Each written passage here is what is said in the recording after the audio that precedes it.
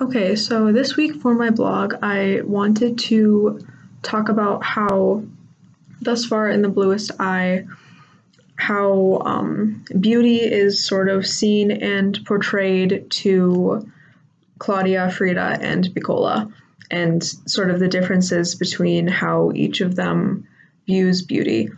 So Piccola, as we've discussed in class, sees beauty essentially as whiteness. Like, it says that she prays her blue eyes and she wants light skin. She thinks that Geraldine's light skin is very pretty, and it's implied that Maureen is seen as cute like she is to everyone else. And this all makes sense, at least because all of the girls are constantly bombarded with this idea that white is pretty, like how Mr. Henry always says hello to the girls and he says like Ginger Rogers or Greta Garbo, and how they also talk about Shirley Temple and Hedy Lamarr and Betty Grable and even the Mary Jane Candies. So it's always seen as white is something to be desired. And the difference, I think, between Piccola and Claudia and Frida is that Piccola, perhaps because of how much she suffers at the hands of other people, she really internalizes that much more than the other girls do. So, and she sees black and ugly as synonymous, but the other girls haven't quite gotten there yet. They see beauty and they understand that it's not what they are, but at the same time, they still don't, I think, quite connect it with whiteness as much as Piccola does.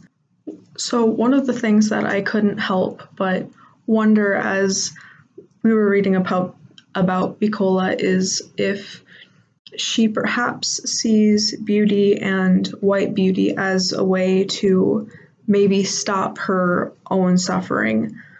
Like, there's a part where she talks about how maybe if she had blue eyes or lighter skin, where that her parents would be nicer to her.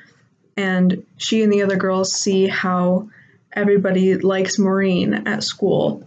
So that's something that I think should be paid attention to throughout the rest of the book, is whether or not Piccola connects beauty and whiteness to safety. So earlier we were talking about how intersectionality can be seen as a road. And I think that for Piccola especially, there is obviously the road of her being a woman, and then there's the road of her being black. And from what I've come to understand is that she is willing to completely stand on the road of being a woman and all of the forced femininity and motherhood and every, not necessarily negative, but every expected aspect of being a woman, so long as she can get off the road of being black. On the other hand, Claudia, as we saw earlier when she was talking about the baby dolls, she seems much less willing to just accept her role as a woman and what that means and how that is expected of her. Like how she says that she doesn't want the baby dolls because she doesn't want to be a mother, and she doesn't understand why everyone keeps forcing that on her. Claudia is much more okay and doesn't realize that there is anything wrong or negative about being black. On page 74, she is thinking about how she and Frida aren't guilty in their blackness quite yet. She says, "What was the secret? What did we lack? Why was it important? And so what? Guileless and without vanity, we were still in love with ourselves then. We felt comfortable in our skins, enjoyed the news that our senses released to us, admired our dirt, cultivated our scars, and could not comprehend this unworthiness. Jealousy we understood and thought natural, a desire to have what someone else had, but envy was a strange new feeling for us.